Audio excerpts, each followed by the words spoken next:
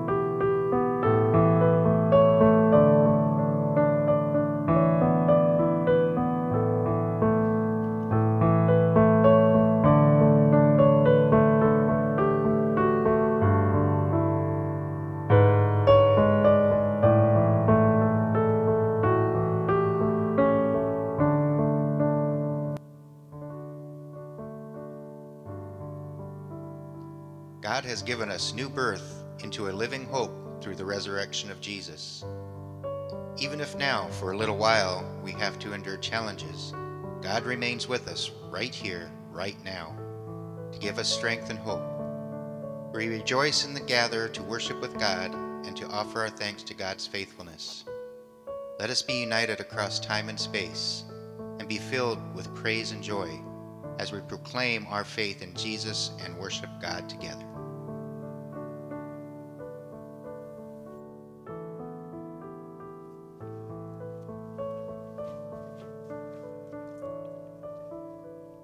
Let us pray. Holy One, as we gather, we rejoice for times of blessing and we pray for mercy in times of trial. Move among us as we come to rejoice and pray and worship you. Calm our ears and our minds so that with open hearts we might be focused on you during this sacred time and throughout our lives. Amen.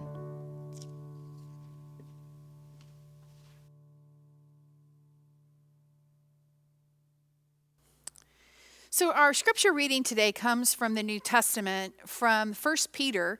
And 1 Peter is a letter that was written and circulated among the Christian communities in Asia Minor. So this would have been kind of like a chain letter. It wasn't just meant for one person, but it would make its way around. And it was meant to be a source of encouragement and guidance for these new faith communities. So I invite you to listen as I read 1 Peter chapter 1, verses 3 through 9. Blessed be the God and Father of our Lord Jesus Christ. By his great mercy, he has given us a new birth into a living hope through the resurrection of Jesus Christ from the dead, and into an inheritance that is imperishable, undefiled, and unfading, kept in heaven for you, who are being protected by the power of God through faith for a salvation ready to be revealed in the last time.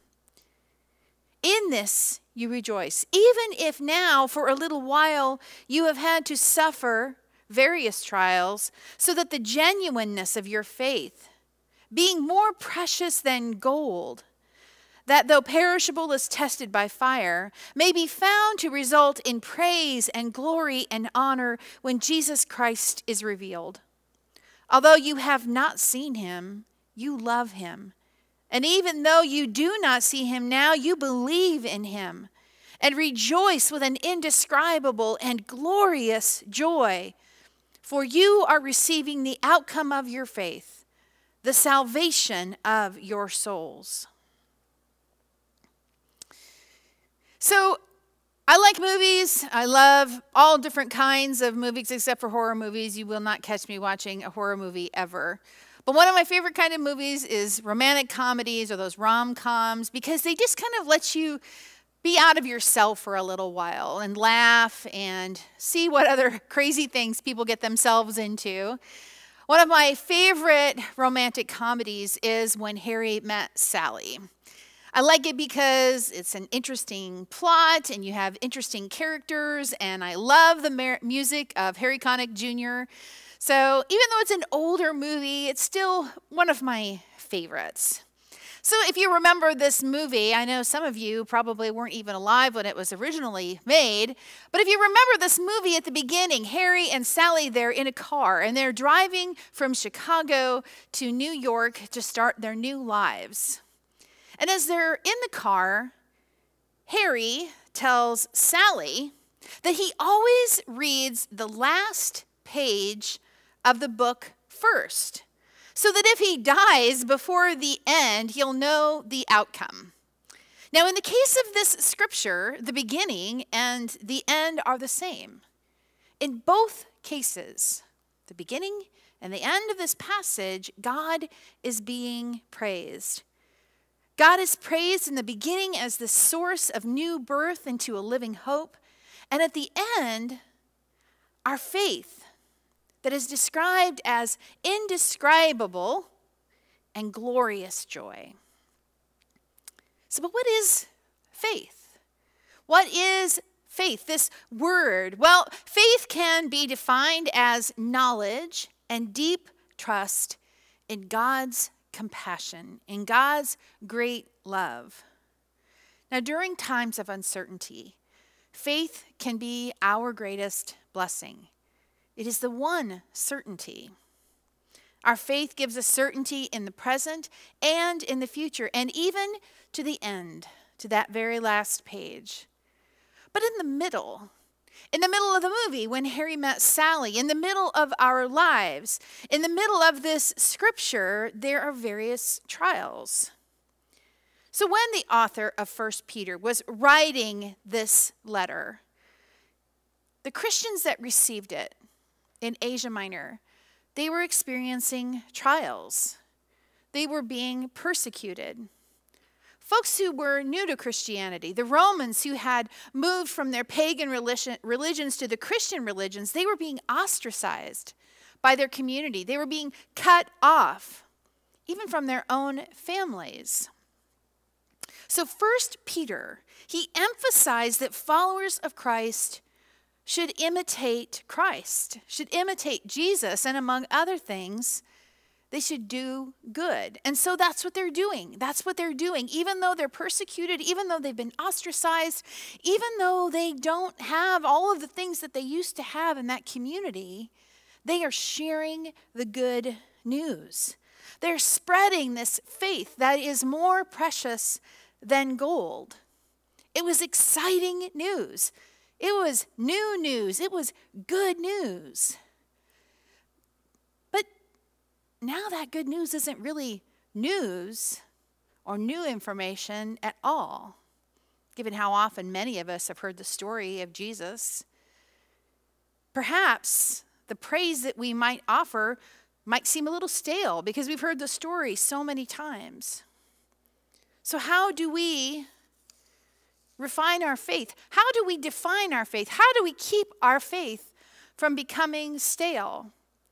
Well, the writer uses this analogy of a metalsmith who heats the gold in order to remove its impurities. It is tested by fire. Now, some people, we seek these refining or these defining experiences. I mean, that's how Harry met Sally. They've both decided they're going to head to New York City to begin anew. Sally was going to start her new life there. She was going to become a journalist. She was choosing a path that she believed would define her, would refine her into the person that she was meant to be. So my question for you, wherever you are right now, is to think about what refining and defining choices have made you. Maybe it was school. Maybe you decided where you were going to go to college or trade school or not continue your education after high school. Maybe it was that first job that you decided to try for. Maybe it was where you would live. Would you stay at home in the place that you had grown, or would you go off to seek your fortunes, and then when you got there, would you live in an apartment, or would you try and find a house? Who was your life partner going to be? What person did you want to spend the rest of your life with?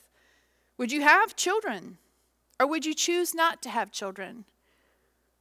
What other things? What other things have refined and defined who you are?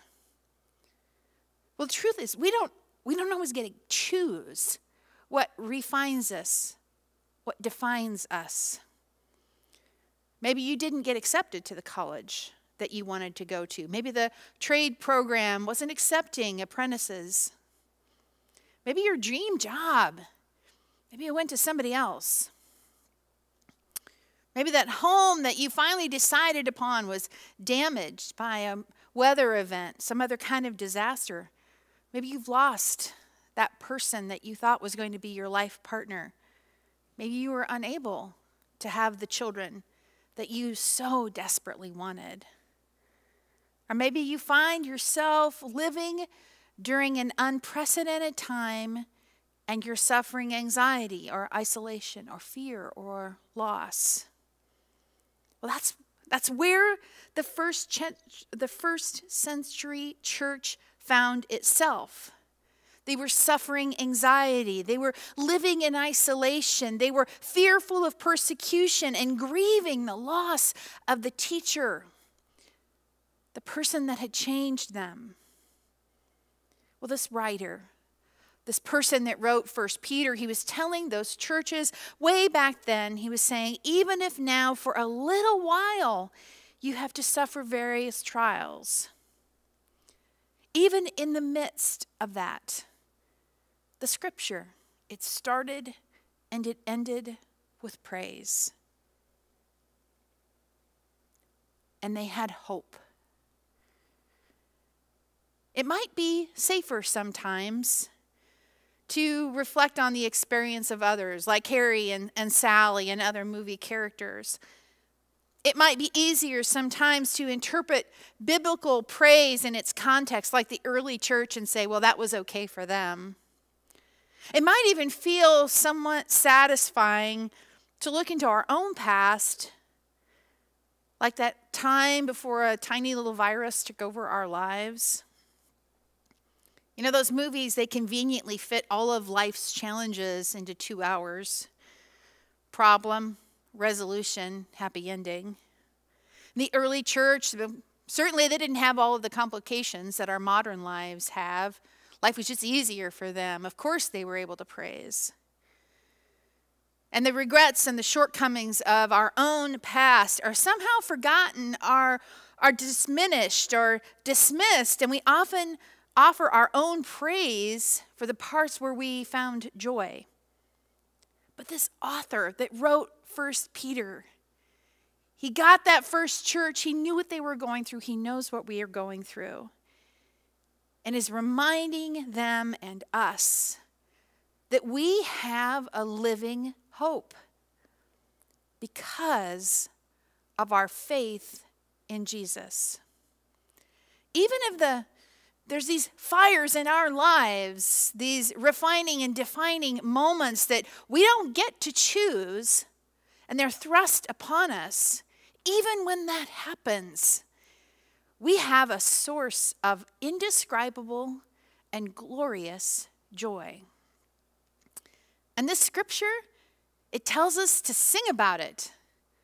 And some of us, including myself, you get that joy inside of you and you can't help it. You've got to sing a song, even if it's off key and off beat. It's got to come out. Because genuine faith, it generates genuine praise. And to keep our faith genuine, we must keep it from going stale and choose positive ways to refine it. Our faith, it's refined and defined by prayer and meditation, and by reading and studying Scripture, among other things. For example, our faith is refined by days like these that we're in right now. There may be suffering along our journey. There certainly will be. But that suffering does not have to be the last word. Like Harry in the movie, we have read the whole story. We've read to the last page of the book, and we know how it ends. The middle of our stories may have some trials, but oh, what an amazing last page we have to look forward to. Our faith assures us that whenever we face these challenges, these refining and defining times and moments, that God is with us. Let us read again the beginning of our scripture passage. It said, "Blessed be the God, our Father of our Lord Jesus Christ. By his great mercy, he has given us a new birth into a living hope through the resurrection of Jesus Christ from the dead, and into an inheritance that is imperishable, undefiled, and unfading, kept in heaven for you who are being protected by the power of God through faith for a salvation ready to be revealed in the last time." So let us refine our faith so it never grows dull. Let us find our own ways of singing our praise even in the midst of these trials.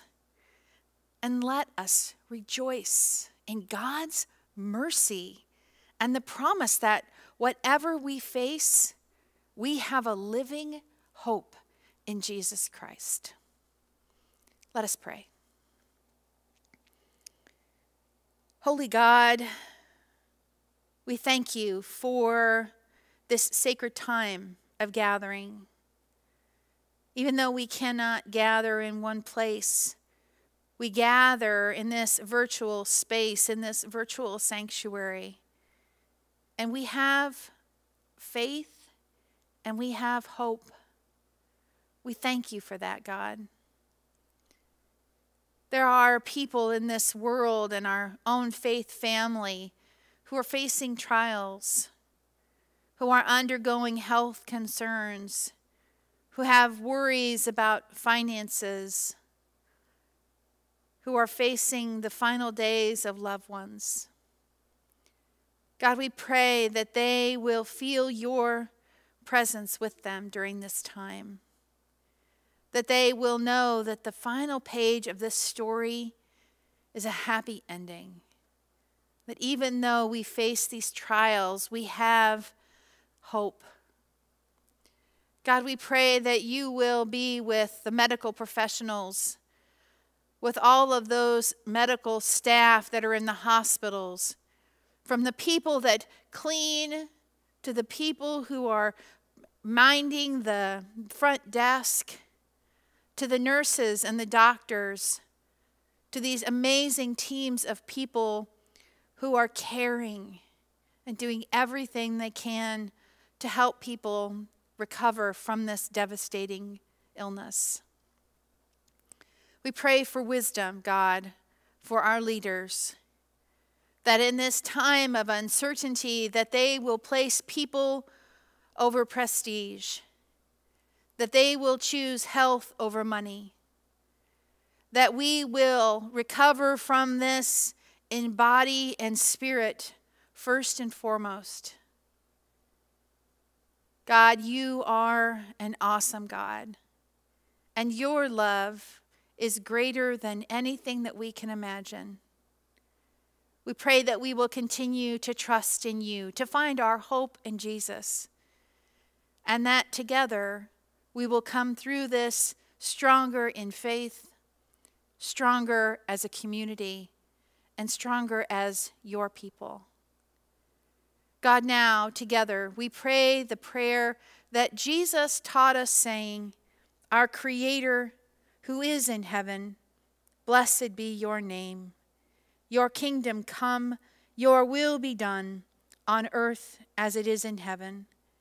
Give us this day our daily bread, and forgive us our debts as we forgive our debtors.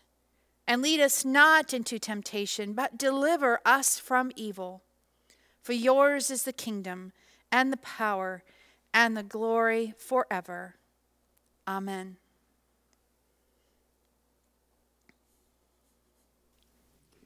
Faith is both our gift and our responsibility. Faith is a divine gift because we cannot earn or buy or borrow it. Freely we have received, freely do we share the gifts of the Spirit. Faith is a responsibility because it has divine power to stir the church and community to action. Faith is dynamic. Faith is played out in the sharing and offering of our time, talent, and treasure. Faith lives in our church and homes and goes forth as far as our gifts and responsibilities can reach. Let us offer ourselves, our gifts, our talents, and our treasure today and every day in appreciation for the blessings that fill our lives.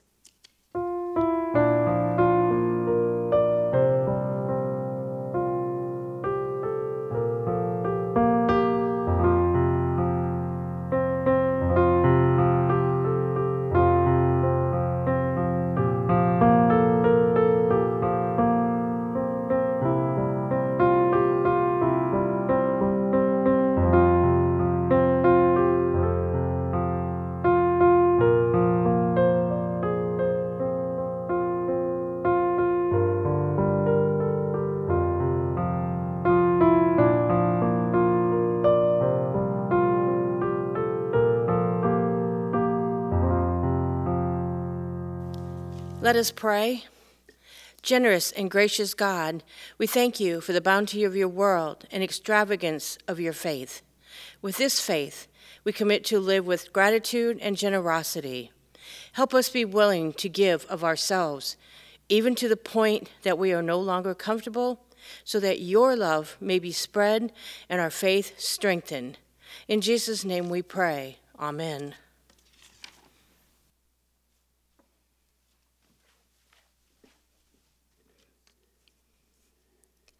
The table of the Lord is a place of community where all are welcome, and it is a safe place in the midst of life's chaos.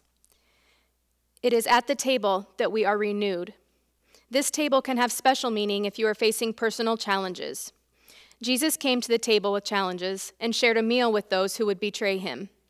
We too, in all our suffering, are asked to come and stay at the table even with the ones who have hurt us. Why?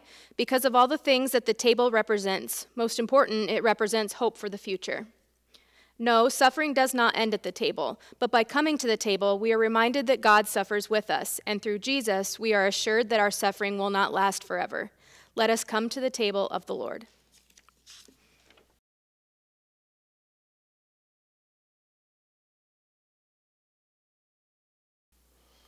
We come to the table today that is our source of hope.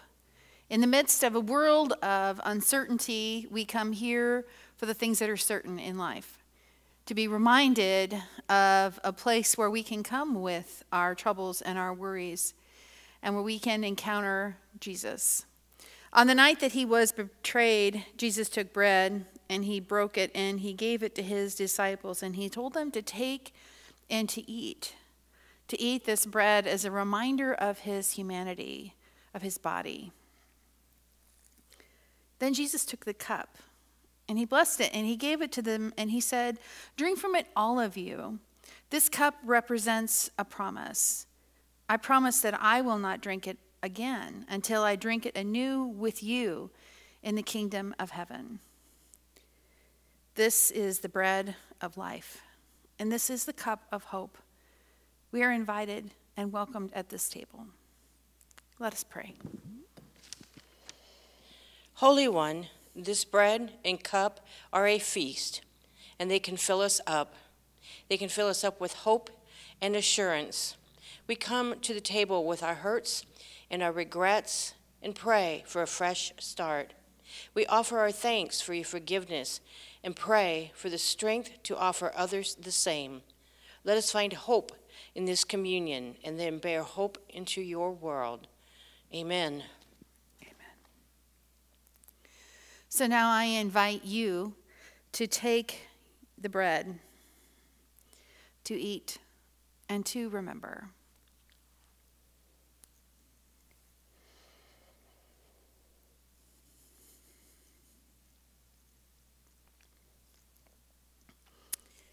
And now I invite you to take the cup, to drink, and to remember.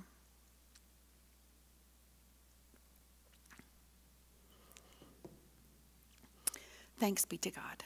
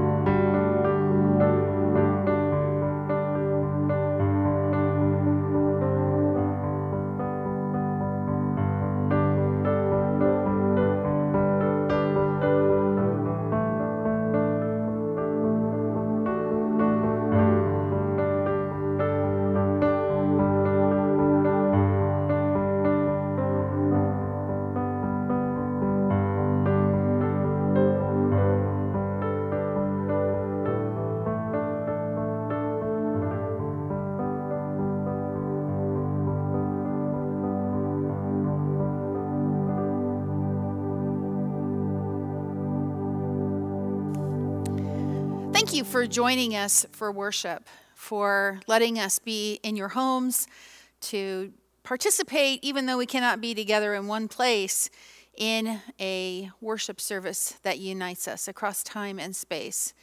Today we've thought about and talked about faith and hope. And we need hope anytime. But now more than ever, it is important for us to remember that we have hope in Jesus Christ, no matter what we face. And so now I invite you to receive the benediction. Holy God, we have gathered in this virtual space to worship you. And now we turn off our TVs and computers and go back to the ordinary. We pray that you will guide us and that you will remind us of the hope that we have in you, now and always. And all God's people said, Amen. Blessings.